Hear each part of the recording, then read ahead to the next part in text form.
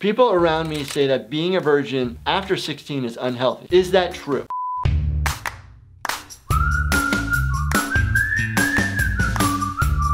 Rapid fire answers to your most burning questions. All right, let's dive right in. All right, number one, can smelliness of farts indicate good health? The stinkier, the healthier. That's what I told myself to have a potential excuse in case of something. Yes, smelly farts could be an indication of health, but also it could be something bad. Our farts smell. That's common nature and that is normal. There's multiple different reasons why our farts could be smelling. You can have a high fiber diet when you have a lot of farts and that may smell a lot. You can have food intolerance, celiac disease or lactose intolerance, aka you can't eat dairy, or with celiac you have trouble with gluten. There are other things where it can actually cause stinkier farts. Infections within the gut themselves, bacterial infections can actually cause stinkier farts. Sometimes even colon cancer can be an indication when you have really stinky farts, or if it changes. There are a lot of things that actually can cause stinky farts. Ever heard of like broccoli farts or farts that smell like eggs? It's the hydrogen sulfide that's produced by the bacteria. You can have good bacteria or overgrowth of bacteria. It just all depends on your specific health issues at that time or not, and what you're eating. It's not a direct, hey, I'm healthy because I have stinky farts. That's not a direct correlation. We all have gas. Sometimes they smell, and actually sometimes they don't. Hello, Dr. Wagner. I love your channel very much. I appreciate what you are doing. Here's my question. Is reverse ejaculation dangerous? And what is it caused and how do you treat it? So reverse ejaculation is actually called retrograde ejaculation. It is not necessarily harmful. It could be the cause of somebody being infertile or basically not being able to make somebody pregnant. The sperm in the testicle leaves via the vas deferens that goes into the prostate. And then it mixes with the fluids that make up your semen as a whole. But what happens is it's also connected to your bladder, so it actually retrogrades back into your bladder as you ejaculate. So sometimes people will actually describe it as like a dry fire or a dry orgasm. You'll actually still climax and you'll still have an orgasm, but you won't have anything actually come out, or a very small amount come out. If you want to get somebody pregnant, you will actually need to get that fixed. Or you definitely need to check out a urologist. Sometimes in the hospital we can actually test and see that there's actually sperm in the urine. Typically what causes it, it can be caused by previous surgical issues, lymph nodes in the area. It also could be an issue with the muscle relating to the prostate and the bladder itself. Multiple different reasons, typically nothing too dangerous. I would get it fixed if you want to be a dad. A purely hypothetical question. If I need a small, but not too small, amount of my own blood for a ritual or forging a dark magical artifact, where do I best cut myself for getting this blood? Like in the movies, across the palm of the hand, or is there a more convenient spot? No, don't do that at all. Do not cut yourself. Do not use your blood for ritual events. A toast! What? What do you got there? Oh, yeah! No being Machine Gun Kelly, Megan Fox. If you need that blood work done or get tested for something, please have it done at a reputable place where somebody using a sterile technique, they're using needles and they're trained to do that. Please, no slicing your palms, stabbing yourself to get blood out. No, no, no. Could you add this one to your videos? If you only had one testicle, can you have kids? And if so, will there be any problems with the kid? Yes, you can have children, you can have kids. You have one testicle, you're producing enough testosterone, your hormones are in check, you're producing enough sperm, then only the good sperm are gonna make it to the egg to fertilize. You will have a normal kid. Genetically, that is. I can't say anything further than that. And it goes the same if somebody, say, only has one fallopian tube. Let's equate that to female anatomy. Can you still get pregnant? And the answer is yes. High probability. So having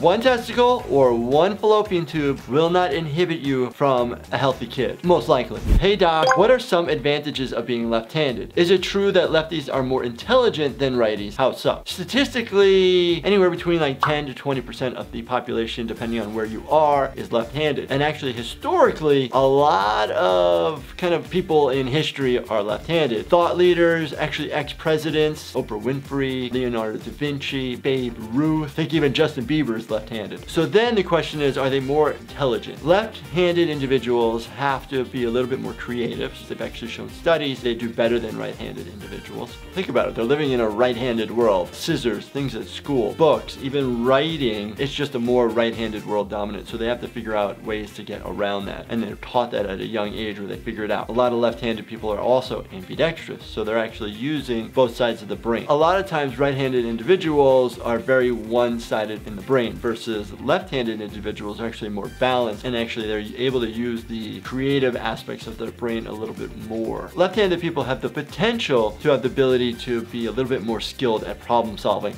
than right-handed individuals.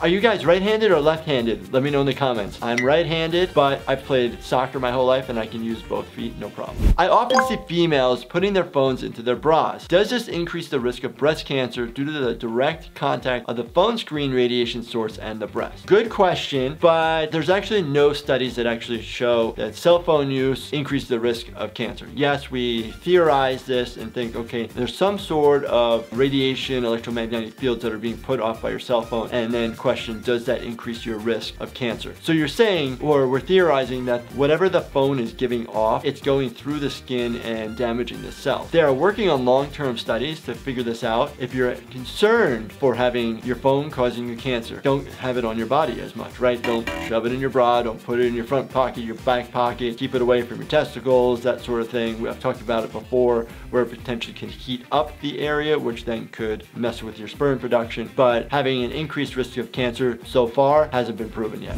What a great series. I got a question for you. Do you sometimes get recognized by patients coming to the ER? Actually, every now and then I'll get recognized. I'll get recognized by actually law enforcement, and I'll get recognized by late teenagers, early 20-year-olds, and then also a lot of medical students and residents will also recognize me for being either Dr. ER or my occasional time on Gamology. They'll recognize me as well. I am a 19-year-old man and I'm still a virgin. People around me say that being a virgin after 16 is unhealthy. Is that true? So to answer this question, virgin equals not having sex with another person. At the age of 16, not having sex with another individual is totally fine. Having sexual relations with another individual, yes, it helps with your sex hormones, it helps with the musculature, but it also comes with the other side of making babies, the concern for, and then infections. Being a virgin at age 16, 19, 20 is totally fine. Now, it gets a little bit more complicated if someone would describe that they are not having any type of ejaculations or releases. That's a different story. We can have a topic of conversation on that another time. But for this specific question, no, you are fine.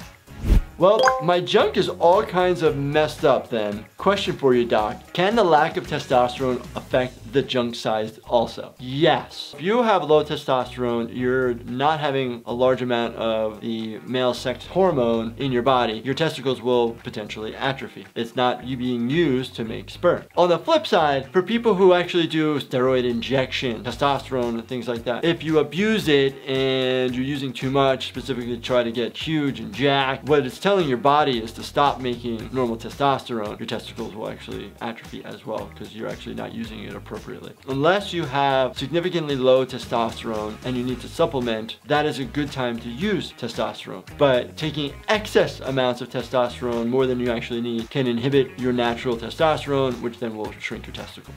All right, next question. Hey Jordan, a medical question. My doctor once told me my heart is located on the right side of my body, and he said it functions just the same. Is this true? I've read that this gives a higher risk of lung infections or pneumonia, though I tend not to take these claims seriously. So good questions. When the heart is on the right side of the body, it's called dextrocardia. With dextrocardia comes other medical problems. So it's a rare condition to begin with. If it is just the heart on the right side of the body all by itself, no, you're not at really risk for anything worse happening or increased risk of infection. But typically, when you have dextrocardia, there are other anatomical anomalies that are occurring. So yes, you could be at risk for esophageal abnormalities, bowel abnormalities, increased risk for infections. If somebody does have this, you definitely need to work up with your primary care doctor to see if there's any other issues that you need to identify now so you can be ready for it potentially in the future. But in isolation, having your heart on the right side of your body doesn't necessarily mean you have increased risk of other medical problems. Great questions, everybody. Keep them rolling, keep them coming. If you really enjoyed watching this video, I know you're gonna love this series right here. So please binge watch all the embarrassing medical question videos. And as always, make sure you subscribe, turn your bell notifications on, and hit that like button. Thank you so much for watching, and stay healthy, my friends.